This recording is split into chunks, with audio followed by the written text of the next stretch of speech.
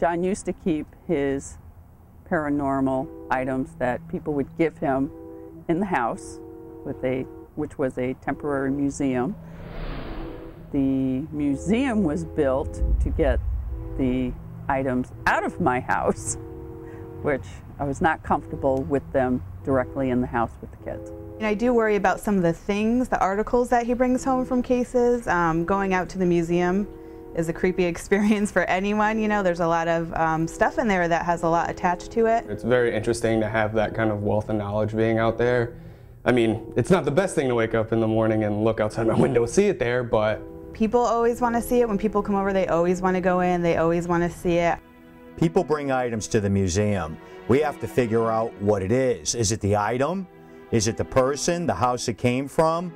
Sometimes it takes time to figure out exactly what's happening with these individual items. Hey, how you doing? Good, how are you? Good, good, good. People come from all over the place. Deborah here came all the way from Maine with Christy to bring me this mirror from a very famous case, known to be very haunted. So I was very excited when they arrived, and man, was I excited to finally see this mirror. Oh Christ, that is creepy. Do you like it? That's creepier than any of the other mirrors I got in there. Did the family actually have any experiences with it, or are they? She just continual people complaining that they are getting pictures of apparitions in this mirror.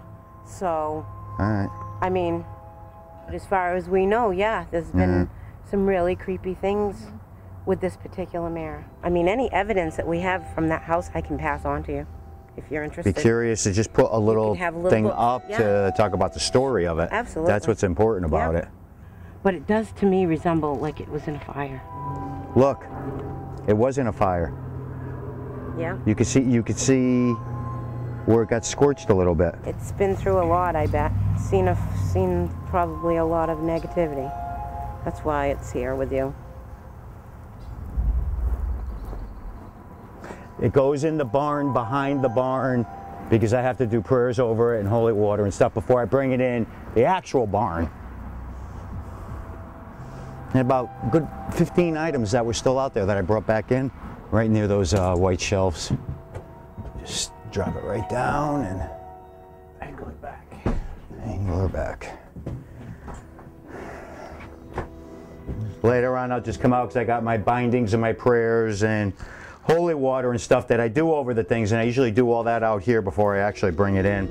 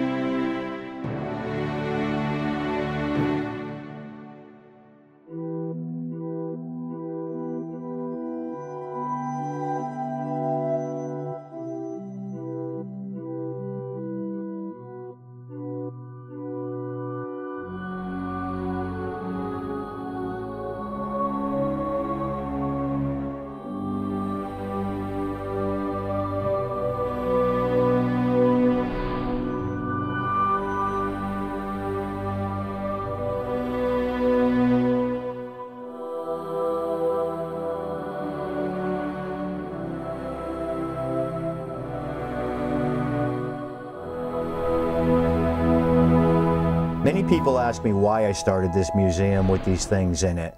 My main objective was to be able to educate people on all the different types of haunted items that are out there. You know, talking about mirrors and everything like that, they do hold energy. And you know, some of it is actually believed that the energy can get trapped in between the actual glass and the filament that's put on the back of it. Can spirit be trapped in mirrors? Yes, the mirrors have been used for many, many years with conjuring and putting spirit in them, and it stays there. The one that just came in today, I think is pretty cool, and it's super, super creepy. And it will be going up here with the other mirrors on display. It's not every household that has so many paranormal items in it. That's why I was very glad when John had the museum built to have them all stored there. I know that in the past there have been occasions where something has come home with him. You know, I've seen a picture or two, but he's pretty good at not letting us know that. It's kind of like my own Ripley's museum in my backyard. Sometimes people are afraid of these things. Sometimes they break them, they'll burn them.